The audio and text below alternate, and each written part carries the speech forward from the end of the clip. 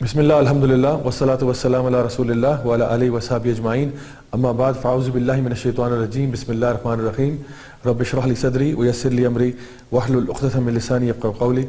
Assalamu alaikum wa rahmatullahi wa barakatuh. Inshallah, today we are starting off on a topic which is going to be after the life of the Prophet sallallahu alaihi wasallam, which is the life of the Khulafa Rashidun. So inshallah, we are planning to cover the lives of 4 of the Khulafa, or 4 of the rightly guided caliphs as they are known, of Islam. The first one of them obviously is Abu Bakr as-Siddiq radiyallahu anhu. And Abu Bakr as-Siddiq, we can see here from this map that this is the area that was covered by Abu Bakr as-Siddiq, or the area that was under the leadership of Abu Bakr as-Siddiq after the Prophet sallallahu alaihi wasallam. In his first speech, Abu Bakr as-Siddiq, he said the following things. He said, I have been given the authority over you, and I am not the best of you. If I do well, help me, and if I do wrong, set me right. Sincere regard for truth is loyalty, and disregard for truth is treachery. The weak amongst you shall be strong with me until I have secured his rights, if Allah wills. And the strong amongst you shall be weak with me until I have wrested from him the rights of others, if Allah wills. And so this is what is very important, which he said, and he said, obey me so long as I obey Allah and His Messenger sallallahu alaihi wasallam. But if I disobey Allah and His Messenger, you owe me no obedience. Arise for your prayer, Allah may have mercy on you. The essence of the leadership of Abu Bakr as-Siddiq, we find, is that he is one of those leaders. This is not a dictatorship. He is telling the people that if you find anything wrong with me, or if you find me disobeying Allah and the Messenger of Allah sallallahu alaihi wasallam, then please show me no obedience. As a matter of fact, he also said that if I do well, then help me in that, and if I do wrong, then set me right. So from the get-go, we understand that Abu Bakr as-Siddiq was one of those people who was highly honest in his work. We find that apart from the many achievements that he did, one of the major achievements of his was the preservation of the Quran in the written form, as we find that after the victory over Musaylima Kazzab, who was the false prophet, in the battle of Yamama in 632, we find that many of the Hufaz had died. And so Umar radiallahu anhu, he actually recommended or suggested that because so many of the Hufaz of the Quran have died, we now need to start preserving the Quran in written form as well. And under the supervision of Zayd bin Thabit radiallahu anhu, this process began, and this was during the caliphate of Abu Bakr as-Siddiq, which was one of the major achievements. Other than that, we find that he was regarded as one of the greatest companions of the Prophet sallallahu alaihi wasallam, also known as the best human being after the prophets of Allah. And we find from Sahih Ahadith, where we know that one of the first people to enter into Jannah after the prophets is Abu Bakr as-Siddiq.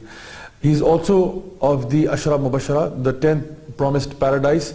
And so these are, Ashra Mubashara are those who are the 10 companions who were given the glad tidings of Jannah whilst they were still alive.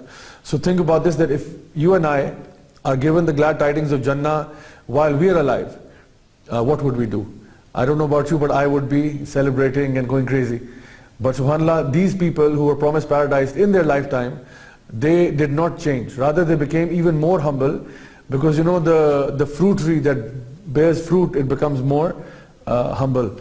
And so this is how the Ashra Mubashara were. When they were, even though they were told by the Prophet ﷺ that you are a person of paradise, their attitude was even better than before. We find this hadith from Sahih Bukhari, narrated by Jubair bin Mut'im. He reported that a woman came to the Prophet ﷺ and said that, asked about a matter. And so he asked her to come back at a later time. The Prophet ﷺ asked her to come back at a later time. She said, tell me if I come later and do not find you. Meaning, what if I come back and you are not there by that time? Meaning you have left this world. So Jubair bin Mut'im, he said that it seemed that she meant by this that you may not be alive when I come back. The Prophet ﷺ, he said that if you do not find me, then go to Abu Bakr. This is from Sahih Bukhari. That the Prophet ﷺ, he trusted Sayyidina Abu Bakr so much. And this is one of the hadiths where the scholars say that this is a hadith that sort of signifies that the Prophet ﷺ was talking about succession after him. That after me, you should go to Abu Bakr as-Siddiq. And we find also that the Prophet ﷺ, towards the end of his life, when he was very sick, he asked for Abu Bakr as-Siddiq to lead the people in prayer. that when they said that, who's going to lead the prayer, he said, let Abu Bakr lead the prayer. And Sayyidah Aisha narrates, she actually mentions, because she was the daughter of Abu Bakr Siddiq, and Abu Bakr Siddiq has the honor that his daughter was married to the Prophet ﷺ. She mentions that when the Prophet ﷺ told my father to lead the prayer, I tried to convince the Prophet ﷺ not to let my father lead the people in prayer. Because she said that, because the people, they had such an affinity with the Prophet ﷺ, I knew that anyone who would come next, the people would definitely not like him as much as the Prophet ﷺ, and I didn't want my father to be that person. Because no one can compete with the Messenger of Allah ﷺ. So she said that the only reason why I opposed this was because I knew that whoever comes, no matter who he is, no matter what type of Qari he is, he will not compete with the Prophet ﷺ. So therefore I didn't want that for him, but the Prophet ﷺ insisted that Abu Bakr Siddiq should lead the prayer. And we find also in this that during the time of Abu Bakr Siddiq, although his Khilafah was only 2 years, his Khilafah, his rule was very short. And the Khalifa, by the way, is a position that is for life.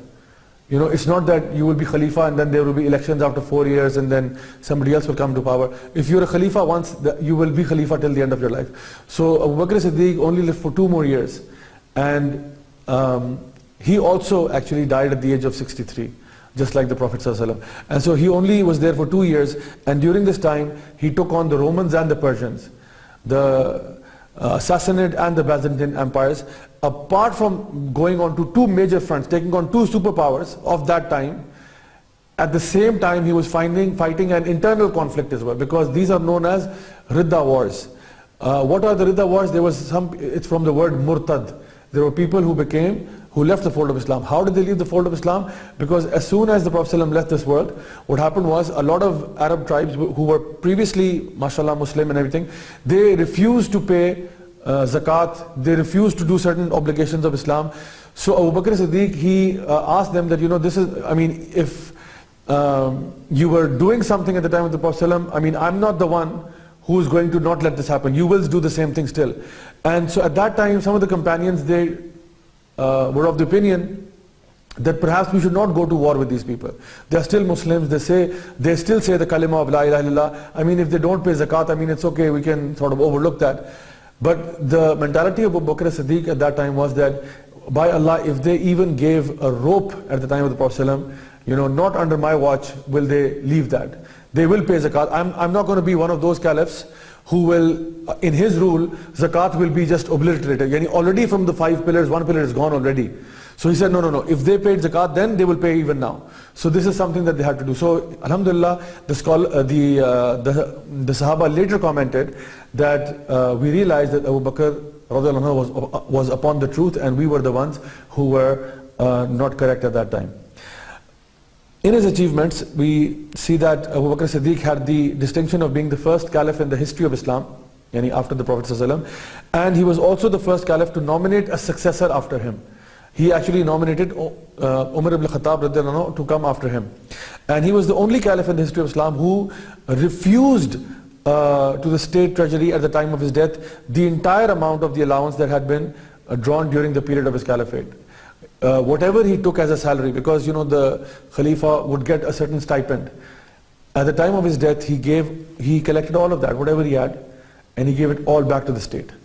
SubhanAllah, this is the level of his leadership. Instead of taking that salary, at the end of his life, he just he collected all of that, and at the end he gave it back, meaning he took nothing from the state.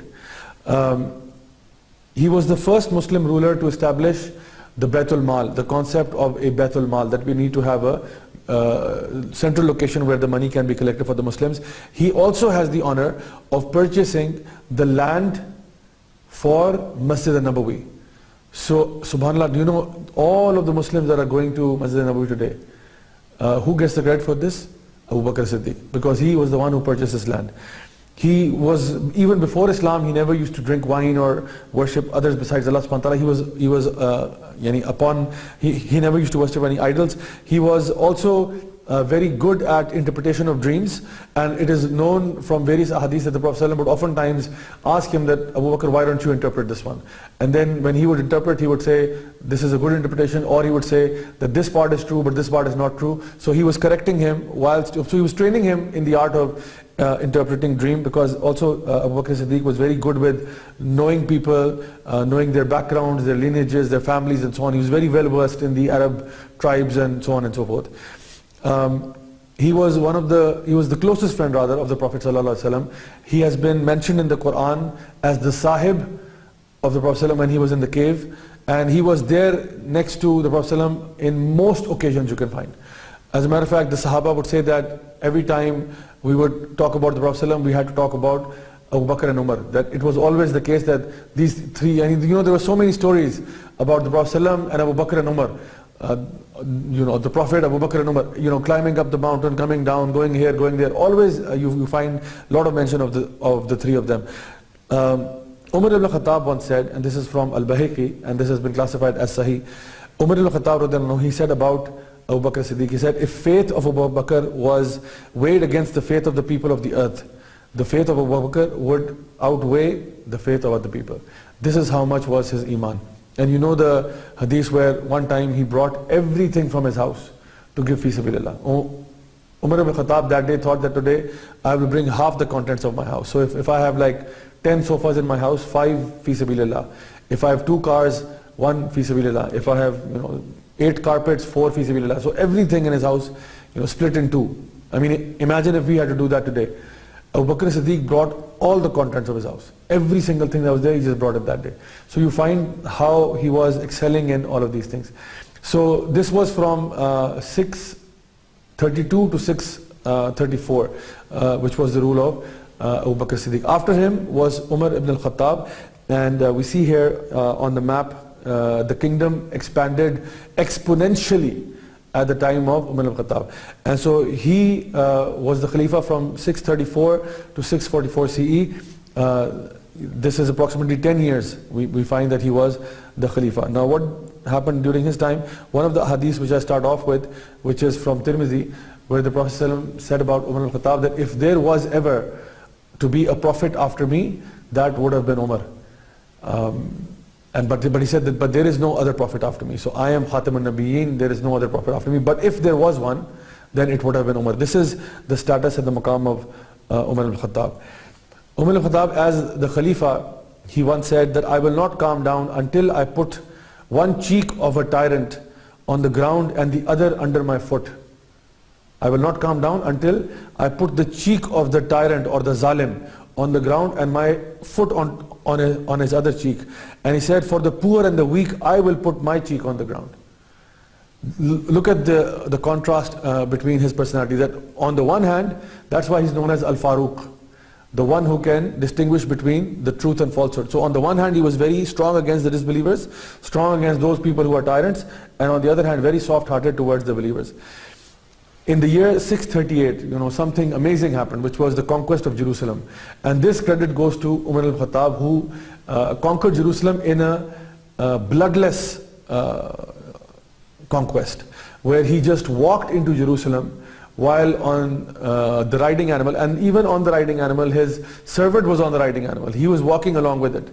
And this had been mentioned in the text of the Jews, that the person who will take over Jerusalem will be the one who will be walking, and on his clothes will be certain number of patches and so on. All of this became true, and this is one of the great honors that it was taken from the Byzantinians and it came to the Muslims under the rule of Umar al-Khattab. Umar al-Khattab, in terms of his personality, in terms of his attributes, he was a very tall man, very big and strong. He used to be a wrestler at one point in his life. He was raised in a very rough and harsh environment. He was a shepherd, and the Prophet ﷺ, he made dua for him. He made dua even when he was not a Muslim. He made dua that, oh Allah, give me either Amr bin Hisham or Umar al-Khattab. Give me one of these two. Amr bin Hisham here, by the way, is Abu Jahl. So the Prophet ﷺ made dua for either of them. And there are scholars who have actually talked about what were the qualities of Abu Jahl. And if he would have accepted Islam, what would have happened? And so what about Umar ibn Khattab, how he benefited Islam? So Allah subhanahu wa ta'ala willed that Umar al-Khattab should accept Islam, and the famous story rather is that he was out to kill the Prophet ﷺ. He had a sword in his hand, he was out to kill him, and one of the companions came and asked him, "Where are you going?" He said, "I'm going to kill him today, because he is splitting between the families." So he told him that, what about your own house? Your own sister is a Muslim. So Umar al-Khattab decided to go back to his own house, and he found out that his own sister had accepted Islam. And so, long story short, that was the day that he realized, when he read the ayat from Surah Taha, and he read that, and alhamdulillah, he became Muslim. And then he went to the Prophet ﷺ and he said, "I have accepted Islam." And that's when Islam really got on a very high tangent, because the Prophet ﷺ said that those who are the best before Islam are the best after Islam also. Those who are best in their times of Jahiliyyah are best even when they come into Islam. So this is a very amazing thing that happened to Islam, and from that point onwards, Islam became public. Umar al-Khattab went door to door, knocking at people's houses and saying, "Alhamdulillah, I've become Muslim. Alhamdulillah, I've become Muslim." Because previously people were hiding their Islam. If you come out and you say that you are a Muslim, people would beat you. But who is going to beat Umar al-Khattab? He's a big man, he's very strong. He used to be a wrestler. Nobody would actually mess with him. So alhamdulillah, this is, and even when he migrated, by the way, people, when they migrated from Makkah to Medina, everyone left in secret. Umar al-Khattab left in public. In broad daylight, he went to the Kaaba, he said, "I'm going to make hijrah towards Medina. If anyone wants his mother to weep for him, follow me. If anyone wants his wife to become a widow, follow me." Meaning, don't mess with me. Don't mess with me. This is the attitude of Umar al-Khattab. His legacy as a caliph, his legacy as a khalifa is that he said that even if a dog dies hungry on the banks of the river Euphrates, Umar will be responsible for failure of duty. And even if a dog dies at the bank of the river Euphrates, I will be responsible for that. Meaning that under my kingdom, I will not allow any injustice to take place, even to animals. So this is the justice of Umar al-Khattab. And there are tons of stories. There's so many stories about how he was as a khalifa. Personally, one of the best things I like about him is the fact that he used to, change his appearance at night. And he would go out into the streets. He would wear a costume. He would wear clothing that, he would, for example, pretend to be a Bedouin Arab, or he would pretend to be somebody, not the Khalifa basically. He would wear clothing of the common men. And he would go out into the streets and look at what's going on with his people. SubhanAllah, what an amazing thing this is. Imagine if now our prime ministers did that. Imagine if the president did that. Imagine, people in the street, I often think that if the prime minister had like a Suzuki FX, like an old Suzuki FX, 1980s, and he would wear like normal clothing and just go about, and it would be amazing for him to just know what the people are doing.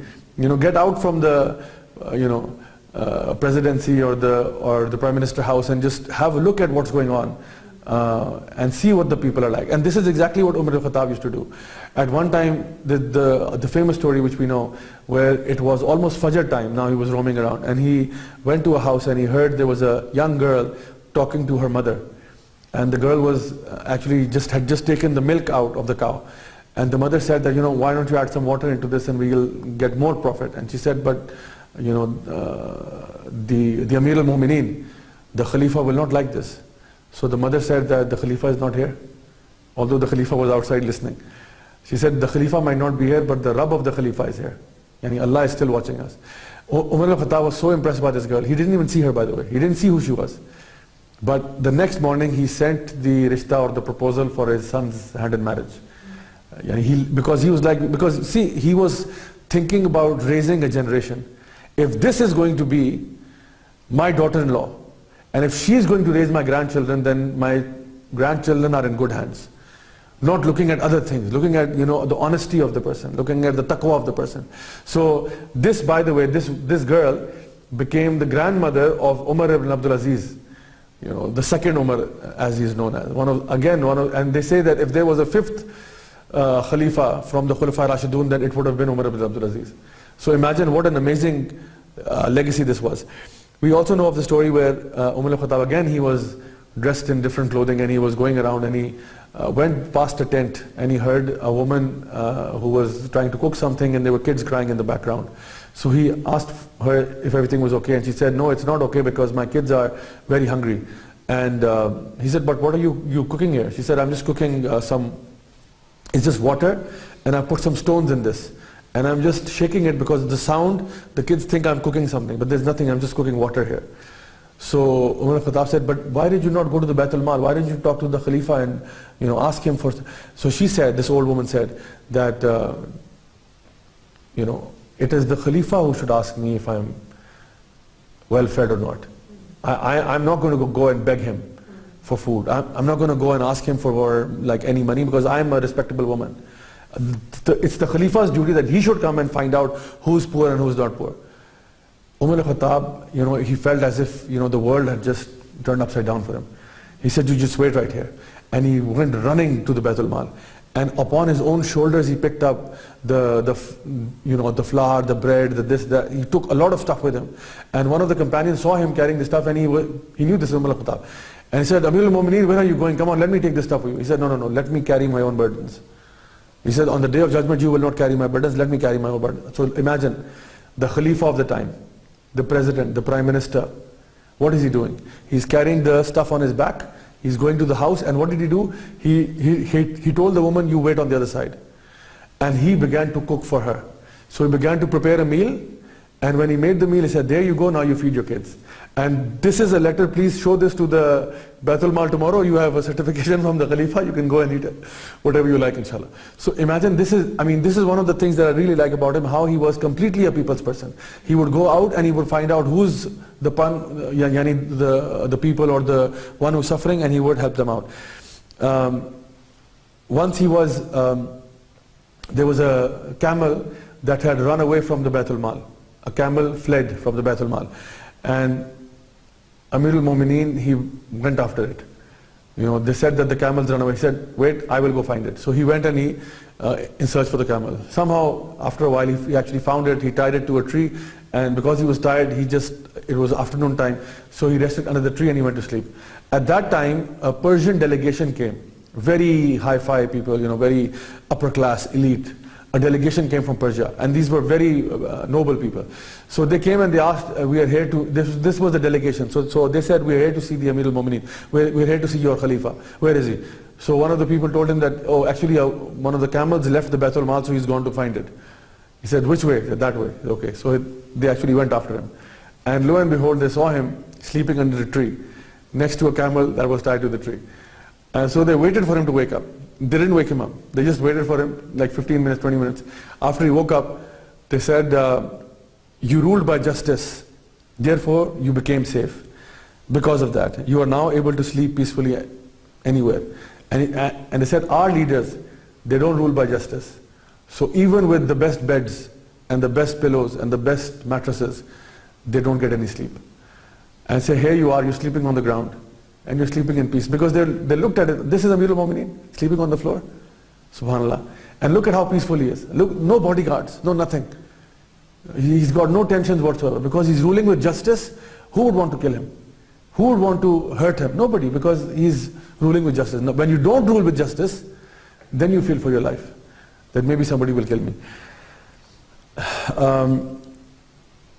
Umar al-Khattab, actually one of the Persians did actually make an assassination attempt on him, and it is because of that that he died. He was leading the Fajr Salah when he was attacked, and we find that he died the death of a martyr, which was actually foretold by the Prophet ﷺ when once they were actually climbing the mountain of Uhud, and the mountain began to shake, and the Prophet ﷺ said to the mountain that, "O Uhud, calm down, because on you is a prophet of Allah, on you is a Siddiq, and on you are two martyrs." Two martyrs meaning Umar al-Khattab and Uthman ibn Affan. Okay, so now coming to the rule of Uthman ibn Affan, who was the Khalifa from 644 to 656 CE, and during his time also the empire, it expanded quite a bit. And one of the amazing things about Sayyidina Uthman is that he was given one of the titles, one of the most amazing titles and honors, as Zun Nurain. Zun Nurain means the possessor of two lights. And this was given to no man on earth, by the way. This title has not been given to any man in human history. This was given to him because he was married to two of the daughters of the Prophet ﷺ. One, because you cannot marry two daughters at the same time. He was married to one, she passed away by the will of Allah, and then the Prophet ﷺ married his other daughter to him as well. And no person in human history has been married to two daughters of any prophet, let alone any prophet. Nobody has been married to two daughters of a prophet of Allah subhanahu wa ta'ala, except Uthman ibn Affan. So he has a high maqam. He was first married to Ruqayya radiallahu anha, and with her they migrated to Abyssinia while the Muslims were being persecuted in Makkah. And they later came back to Makkah when they found out that things were coming back to normal, although they weren't. Sayyidina Ruqayya radiallahu anha, when she came back, she was suffering from malaria and smallpox. They came back to Medina. So she was seriously ill. She was suffering from malaria and smallpox. The Prophet ﷺ, at the time of the Battle of Badr, he told Sayyidina Usman that you stay with Ruqayya because she was not well. And so he said that you stay here, although he wanted to go and participate in the battle, but he asked him not to go. And he said that you stay here and you will get the reward of the mujahid who is participating in the battle. And not only will you get the reward for those participating, but the spoils of war or the booty of war, you will also be a shareholder in that. So this was told to him by the Prophet ﷺ. And although on the victory of the Battle of Badr, on the one hand the Muslims were celebrating, they were very happy. But on the other hand, that was the day that Sayyidina Ruqayya passed away. And when the Prophet ﷺ came back from the Battle of Badr, he found that Sayyidina Usman was actually burying Sayyidina Ruqayya radiallahu anha. Later on, the Prophet ﷺ married his second daughter, Kulthum radiallahu anha, also to Sayyidina Usman, which is actually a great testimony for the man, because imagine that you marrying the two loves of your life, the two daughters, the two jewels of your eyes, you marrying them off to the same person, one after the other. And according to the narration, we find that the Prophet said, even if I had a third, I would have married her, because people started saying that, maybe Sayyidina Usman was, there was some evil omen or something, but the Prophet completely denied that and said, if I even had a third, I would still marry her to Usman. And according to Sayyidina Ali radiallahu anhu, he mentions that actually the Prophet said that even if I had 40 daughters, I would have married all of them one after the other, and if they passed away, I would have married all of them to Sayyidina Usman ibn Affan radiallahu anhu. In the famous hadith of the Prophet we know that the Prophet raised his hands and he said, "Oh Allah, I am pleased with Usman, so you too be pleased with him." The modesty of Sayyidina Usman is also well known. When Sayyidina Aisha once observed that the Prophet ﷺ was sitting and his leg was showing a little bit because the panchas are a little bit up. So she said that when Abu Bakr Siddiq came, the Prophet ﷺ didn't fix himself. When Umar al-Khattab came, he didn't fix himself. But when Sayyidina Usman came, the Prophet ﷺ quickly fixed his clothing. And so she asked him that, why when my father came, you didn't do anything. When Umar came, you didn't do anything. But when Usman came, you fixed yourself. He said, should I not be shy of a man around whom the angels are shy? And should I not be shy of one even whom the angels are also actually shy? We all know that Sayyidina Usman was a very generous person. He used to always give fi sabilillah.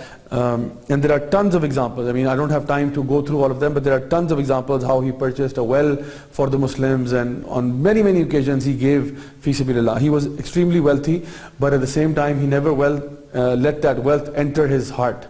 It was only in his hands. At the Battle of Tabuk, he donated so many times. The Prophet ﷺ asked that who's going to give fi sabilillah, and he raised his hand and he said, Ya Rasulullah, 100 camels I want to donate fi sabilillah. And then the Prophet ﷺ asked again, and again he raised his hand and said, Ya Rasulullah, 100 camels fi sabilillah. And then again 100, again 100. And he kept doing it until 960 odd camels he gave loaded with goods. And the Prophet ﷺ came down from the member and he said, go Usman, do whatever you will. Today Allah subhanahu wa ta'ala has forgiven you till the day of judgment. Meaning, do whatever you like from now on, Allah has forgiven you. So you find that these people were given the glad tidings of Jannah so many times in their lives, yet they became even more humble as a result of it. The Khilafah of Sayyidina Usman lasted for 12 years, in which there was a lot of wealth that was attained and acquired. The Muslims truly prospered, and he also was responsible for preserving the original copy of the Quran, which is in use today as we speak. He expanded Masjid al-Nabawi, the Muslims developed economically, and there was a lot of work done on the public service sector. His reign was from Africa all the way to China, including many other places in between. Sayyidina Ali's Khilafah began from 656 CE to 661. And during the time of Sayyidina Ali, there was not any expansion of the Muslim empire. It stayed where it was. As a matter of fact, inside there was a lot of civil disobedience, and these type of things began to happen. Sayyidina Ali, alhamdulillah, he was a very noble person. He was from the family of the Prophet ﷺ. Alhamdulillah, he was bestowed with a lot of wisdom. He was a brave warrior. He was good in his judgment. He was from the family of the Prophet ﷺ. He was his cousin as well as his son-in-law. He was married to Sayyidina Fatima radiallahu anha, who was, as far as we know, the princess of Islam. And one of the 4 women out of who will be the leaders of the women of paradise. So alhamdulillah, this is a blessed household.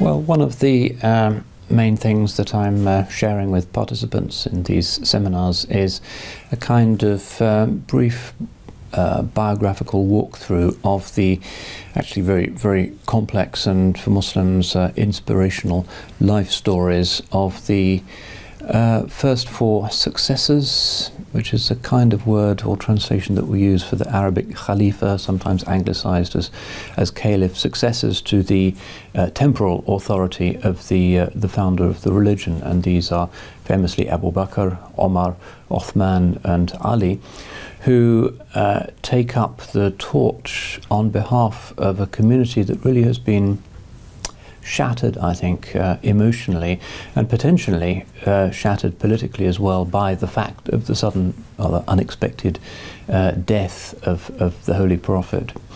There was a real sense in the air, I think, that what had been achieved during the Holy Prophet's really short, tumultuous 23 years of ministry, of taking the Arabs from paganism to monotheism, taking them from a state of sort of vendetta-inspired lawlessness to unity under a single law, from taking them to having no particular belief in life after death to being really focused on the life to come.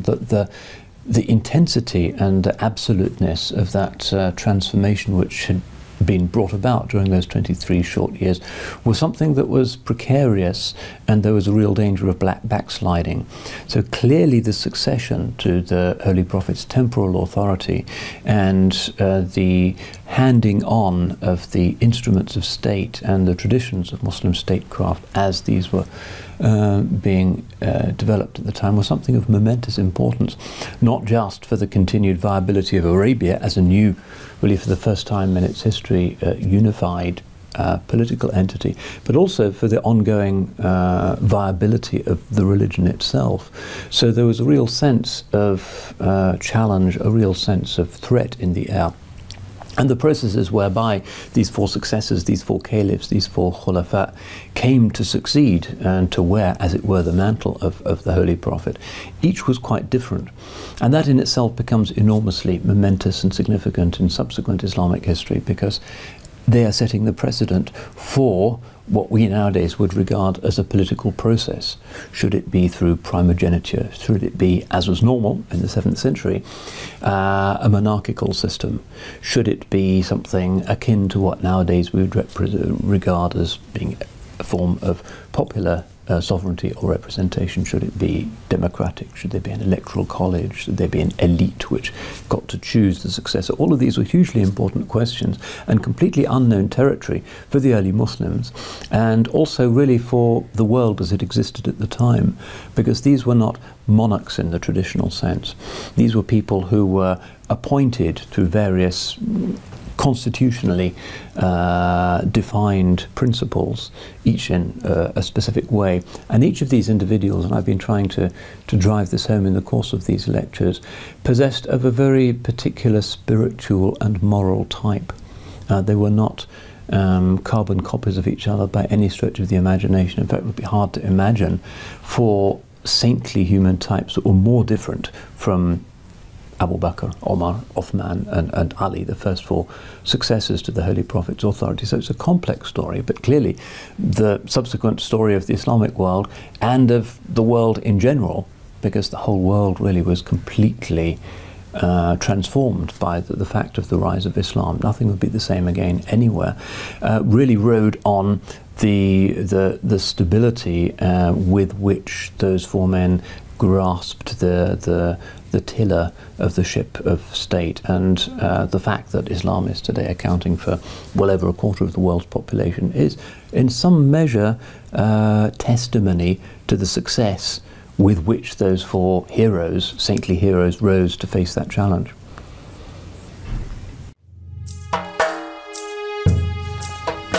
Well, the immediate successor to the Holy Prophet's temporal authority was Abu Bakr as-Siddiq.